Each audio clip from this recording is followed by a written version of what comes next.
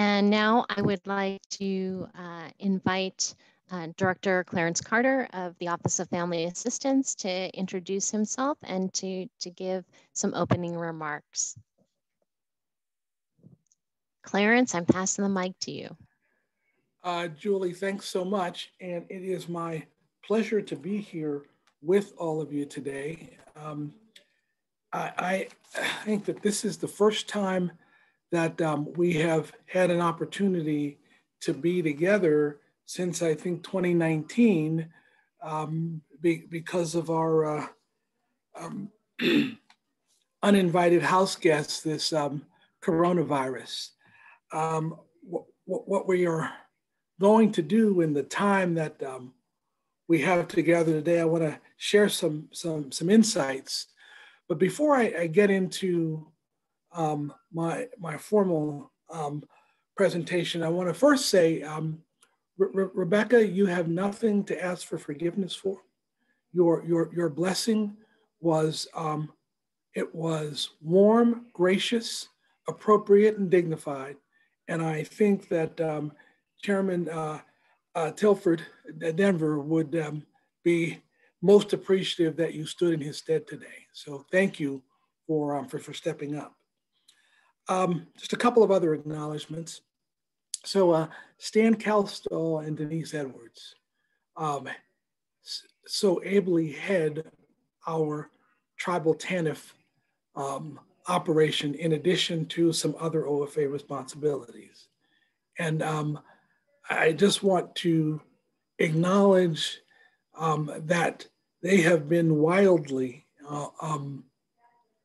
supportive and helpful during my tenure in this work, and I am most appreciative of their guidance, leadership, and support. And also Steve McLean and BLH, who has been our technical assistance partner through all aspects of the administration, the Office of Family Assistance. And they have been vital partners in this effort. You know, people in positions like mine get to just show up and pontificate.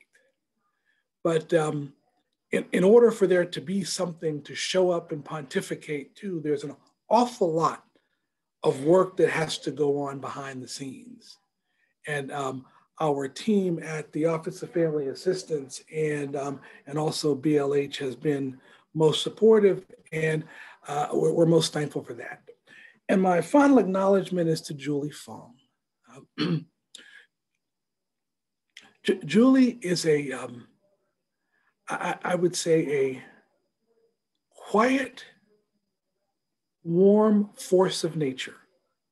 For the time that I have known Julie, she has been an amazing advocate for this program and tribal communities. And what I so admire is I wear all of my emotions on my sleeve. I can be very histrionic, you know, hands, you know, voice inflections, and you never get that from Julie. You just get that quiet, steady knowledge and experience.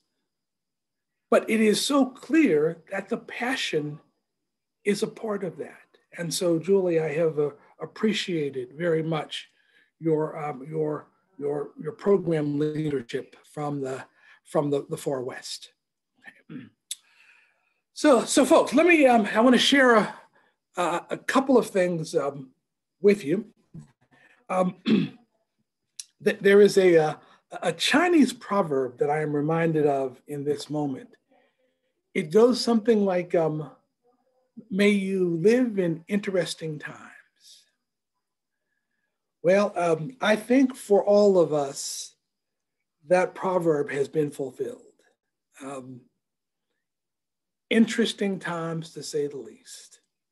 As I said, this uninvited dinner guest, COVID-19, has completely reshaped the landscape for all that we do and how we are impacted. So I want to thank each and every one of you for your dogged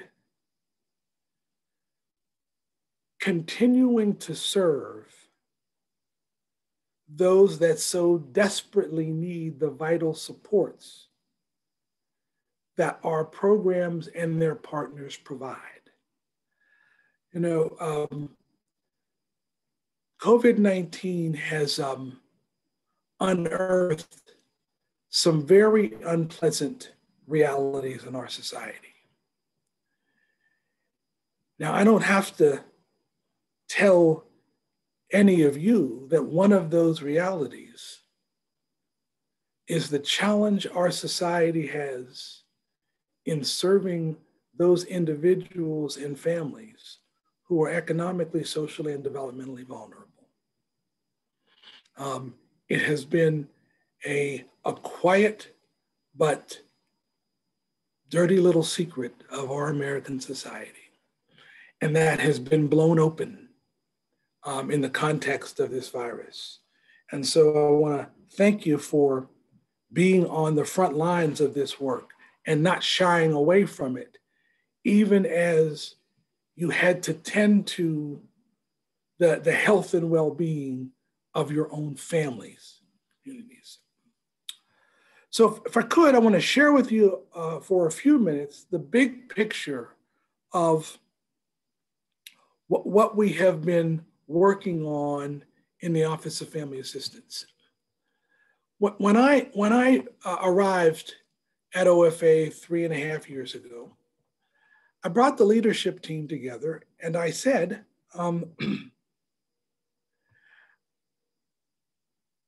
in a conversation that I had with the previous Secretary of Health and Human Services, Tom Price, during the vetting process, I said that I would be honored to administer the Office of Family Assistance if I didn't have to only focus on the administration of the programs that are part of the OFA suite.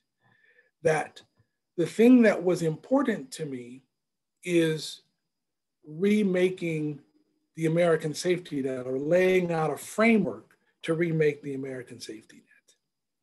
And so the secretary asked me to explain that in a little more depth, and I explained to him that as it is currently constituted, in design and operation, the American safety net is not focused on growing people beyond the vulnerability that has them need the vital supports of the safety net. It is simply focused and operates on delivering those benefits, goods, and services as long as the individual or family meets the criterion to receive those benefits, goods, and services, and that there is reserve to do so.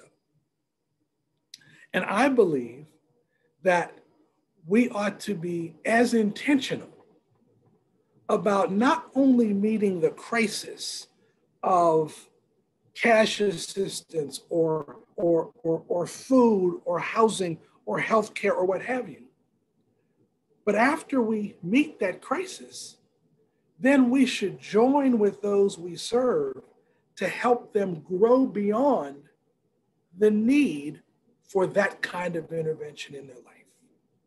And so the secretary agreed with that. And so we set out. I said to my team, I really need you folks to focus on making the trains run on time, ensuring that what we are statutorily responsible for doing, you make sure that those things happen. And I have to tell you that my entire team at OFA has been so wonderful in doing that. And pause for just a bit of an apology. And Julie mentioned this up top, but I have a very boisterous associate. He is a 4.5-pound Yorkshire Terrier who just yells all the time. And so he likes to be involved in these things. So if you hear him yelling, my apologies in advance. So the team has supported me in two ways. One, in ensuring that the trains run on time, ensuring that the things that the funding, the rules, those things that make our programs happen every day, that those things are happening. But then they've also supported me in trying to vend and shape this vision of remaking the safety net. And so, folks, the headlines behind this vision, as I said just a couple of minutes ago, is that the safety net ought not only address the immediate crisis, it ought to bring together benefits, goods, and services in a comprehensive way to help that individual or family grow beyond the vulnerability that has them need these vital supports. Now, folks, here's what's really important to me in this. It is absolutely our objective in this approach that we ultimately reduce the public support roles. But here's what's important in that reduction. That reduction needs to be a matter of us addressing the need that that individual or family had that made them reach out for the service. Not reducing the roles by timing someone out or sanctioning them out or not serving them, but by addressing the need so that we have helped them build their capacity so then they don't need these life-sustaining benefits, goods, and services. And so that has been a pretty dramatic change for our emphasis in the safety net. And what I had asked is, could the TANF program lead that reframing? And that is exactly what we have focused on during this past 3.5 years. And I think that we have been successful in developing the framework and creating a foundation for this work to move forward.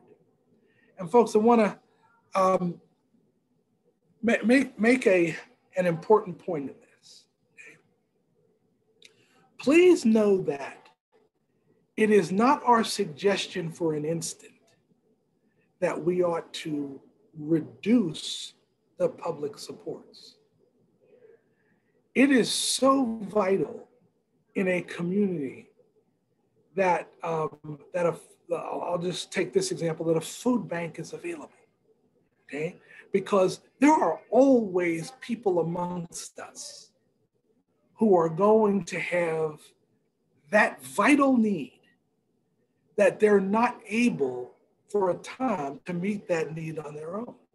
So we always want to have a well-stocked and available food bank. But what we don't want is the same individual or family having to use that food bank for a lifetime or in some instances, generations. We have failed if that's the instance. It needs to be there for everybody, but it needs to be a temporary support because we have helped that individual or family grow beyond the need for it. I like to say that the safety net should be a mile marker in a life's journey, not a destination unto itself. And so that has been the emphasis that we have had during my tenure here at the Office of Family Assistance. And I'm comforted that we have been able to embed this thinking into the Office of Family Assistance and all of our support structures, such as our TANF program and Healthy Marriage and Responsible Fatherhood and Health Professions Opportunities Grants and other programs in other the other agency I administer, so that this work can carry on as I move on to my next chapter. And that brings me to where I wanted to close up.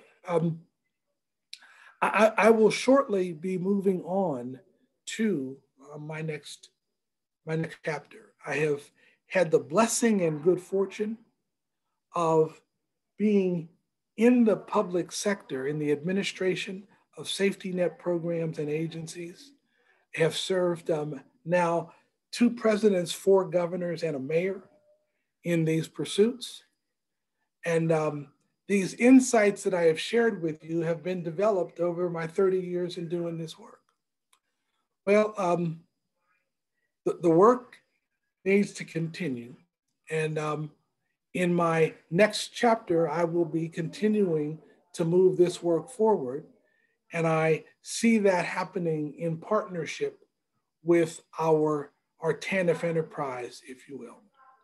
And so I want to bring this part to a close by saying thank you to each and every one of you for your dedication and doing the work of the angels in serving those that are economically, socially, and developmentally vulnerable in our society. This is, I know that this is sometimes thankless and really overwhelming work. And especially when you throw in a little pandemic in the midst of that. But I would ask you to restore yourselves as you need to. Keep on fighting the good fight. And everybody be safe and be well.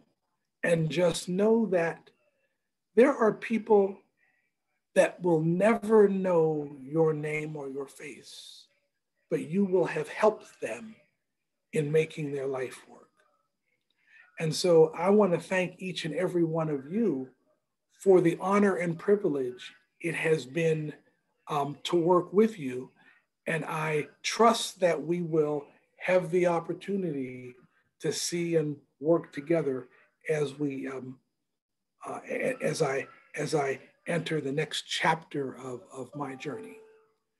And so with that, I want to stop with my yada yada and ask if there's any questions, comments, stuff you want to yell about. I'm happy to try to tackle it. With that, I'm going to turn it back to Julie. Thank you so much, Clarence. So we're going to open up the floor. If anyone has a question or anything they'd like to put on Clarence's radar, you can type it in the chat if you'd like, or let Steve McLean know through the chat that you have a comment, and he'll unmute you.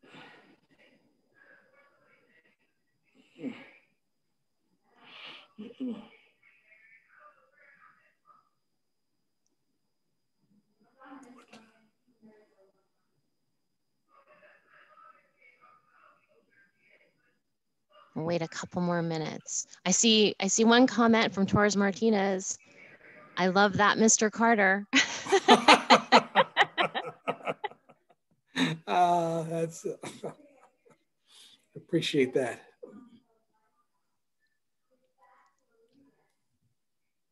So Julie, if nobody has any questions or comments, we are probably running just a hair behind, and it will give us an opportunity to get caught up. I think that the team has a rich and compelling couple of days planned, and that this will certainly help you frame how it is that your programs and initiatives will work to support your communities. And with that, I'm going to say again, thanks so much, and blessings. And please, everybody, be safe and be well, and have a happy, healthy, and prosperous holiday season. Thanks so much. And Julie, the room is yours. Clarence, thank you so much. Not quite as eloquent as you are, but thank you very, very much from the bottoms of our hearts. Thank you.